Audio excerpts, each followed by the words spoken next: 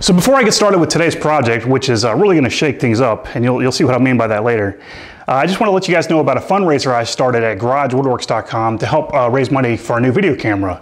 Because as I'm sure most of you would agree, the video quality of my podcasts they're just not very good.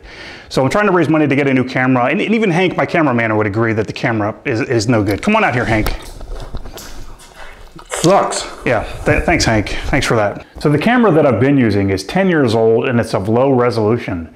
So I'm hoping you guys would consider going to my GoFundMe page, and you can find a link in the description, and maybe consider donating towards a new HD video camera for the podcast. Thanks a lot, guys. A few weeks ago, I made these rests out of walnut and cherry for my chopsticks. But every time people saw these, they thought they were salt and pepper shakers. And that gave me an idea. Just like I did with the chopstick rests, I'm gonna take a piece of cherry and laminate 2 pieces of walnut on the outside faces.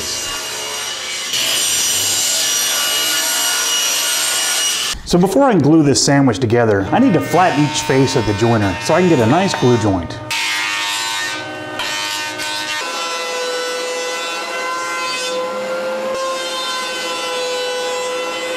So before I glue these boards together, I'm just going to cut them the rough length at the miter saw.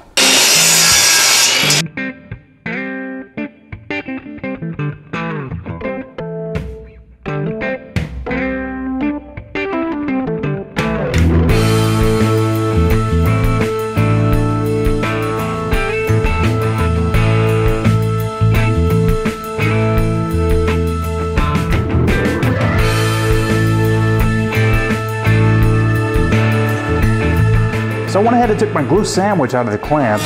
Now I just need to edge joint one side, and we'll rip the other side of the table saw.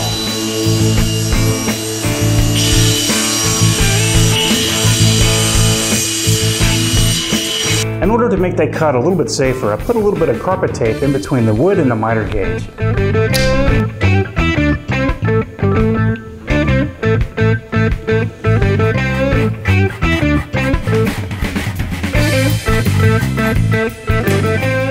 In the bottom of each shaker, I need to drill a 7/8 inch hole, almost all the way down to the very top of the shaker.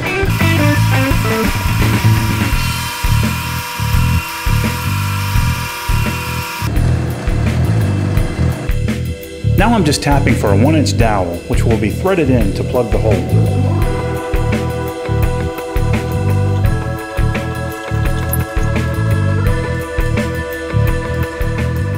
In order to lay out the holes in the top of the shaker, I marked the center of the top of the shaker, and then with my compass I made a 7/8 inch diameter circle. I wasn't really sure what size hole to use for the salt shaker, so I went and checked with some of the salt shakers we have in the house, and the holes are around 5/64 inch in diameter, so that's what I'm going to go with. Using an 1/8 inch radius roundover bit, I'm going to round over the corners.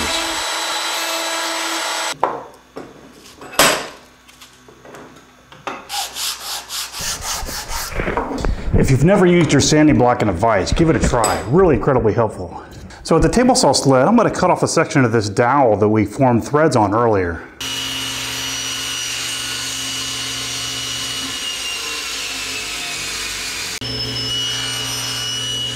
Now I just need to take that section of threaded dowel, and I can screw it into the bottom of the shaker, and that should keep the salt or the pepper from falling out.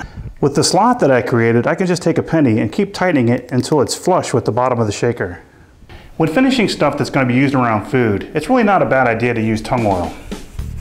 So the salt and pepper shakers came out looking pretty good. I'm very happy with the way they turned out. So that's it. So I hope you guys consider going to my GoFundMe page and maybe consider donating towards my HD video camera. Again, there's the link in the description, and at the GoFundMe site you'll see different incentives and different levels that you can donate at. Thanks a lot, guys.